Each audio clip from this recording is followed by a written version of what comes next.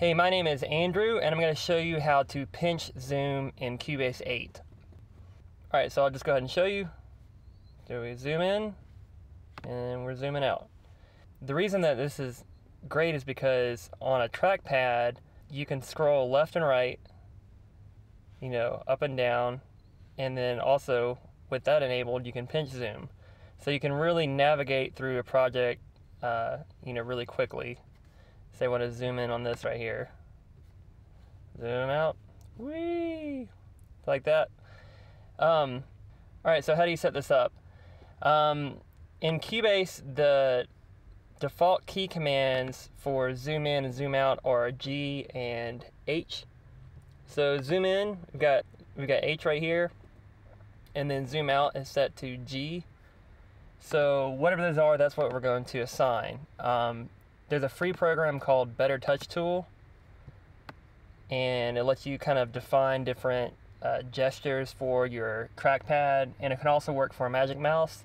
Imagine that you could use this to kind of interface with an iPad app that does gesture controls well. Anyway, so over here in Better Touch Tool, we've got Cubase 8, and what I've done is you go in here and you click on the plus sign, you add your program, in my case it's Cubase 8, and then right here is where you select, you want the Magic Mouse, we want this to work for the trackpad, so we're going to select that.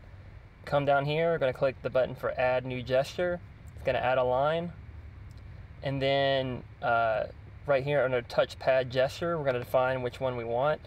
In this case it is pinch in under 2-finger gestures.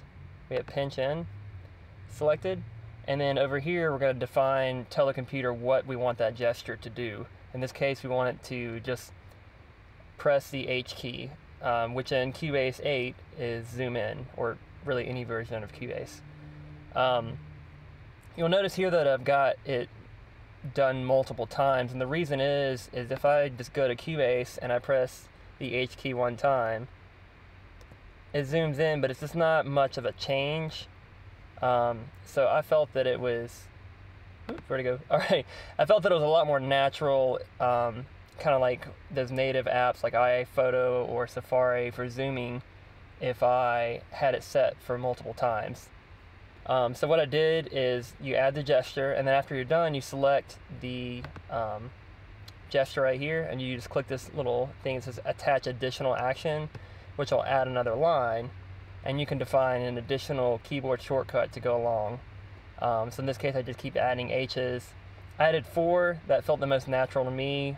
So basically, to make it faster you add more keystrokes, to make it slower you add less if you want it more of a fine-tuned zoom. But that's it basically. After that, you just zoom in, zoom out with your trackpad, and you can go left and right and up and down. I've used this multiple times recently in projects, and it's just much quicker than grabbing the H key or whatever key command I have to zoom in and zoom out when I'm already navigating, scrolling left and right. Because typically I'll open up an editor, like the key editor in this case, and say I want to edit this right here, I'm going to zoom into it. I'm going to need to adjust it left and right, depending on where it is. I might need to go up and down, but all this can be done from the trackpad, so without me having to move my hand, it's just a lot quicker and more natural movement for navigation.